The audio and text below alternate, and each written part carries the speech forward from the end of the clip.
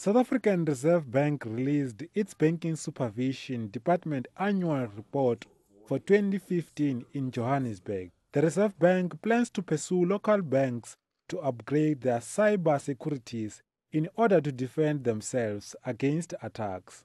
You are always going to be subjected to these kinds of attacks, and some of them are going to succeed.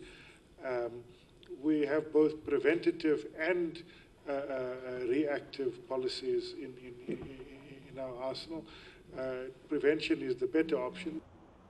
Standard Bank this week confirmed it was a victim of a sophisticated, coordinated fraud incident to an amount estimated at 300 million.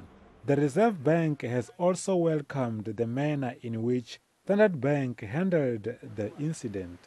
You know, we can quote numbers as to the money banks invest in getting up to speed and with cybercrime and the processes that are putting in place, all of that. But one must understand that banks also rely on outside vendors and outside platforms.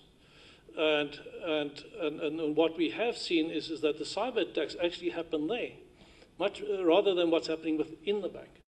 Meanwhile, African Bank, which was put under curatorship in 2014, is operating well to resuscitate itself. Its banking license application has also been received and approved by Reserve Bank.